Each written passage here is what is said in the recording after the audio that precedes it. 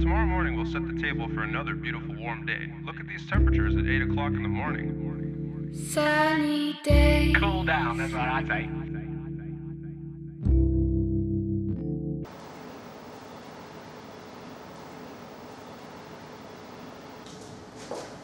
Hi, I'm Bonnie Nielsen. I'm here at MADEIRA headquarters in Freiburg, Germany. We're standing in our new R&D department for embroidery, and today I'd like to show you how to use frosted mat. This is our eye test for frosted mat. Here you can see a normal shiny thread with a small logo with letters, and as we swing over to the frosted mat, you can see that the logo becomes very clear. And this is what is great about frosted mat. It's a very clean thread, it's not a sewing thread, it's a true embroidery thread and with true color.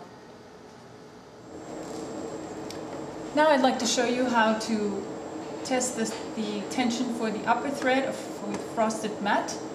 We have a tension gauge here. I put the thread in and then I start to pull. We want to be up around 110, 120.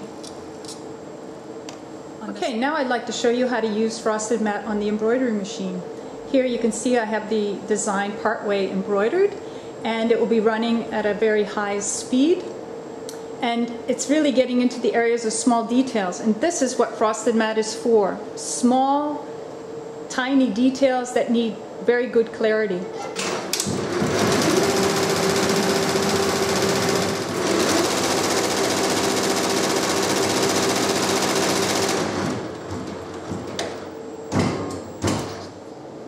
Here is the finished product of the final embroidery, and now you can see with frosted mat you can not only just do small lettering and details, you can also fill with the thread.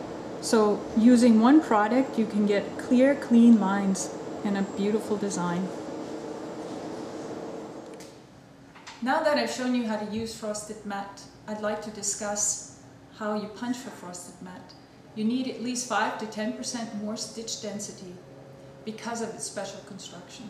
We have 189 colors available, plus MADEIRA is your one-stop shop for all your embroidery needs. For samples, just contact the MADEIRA teams around the world. Thank you.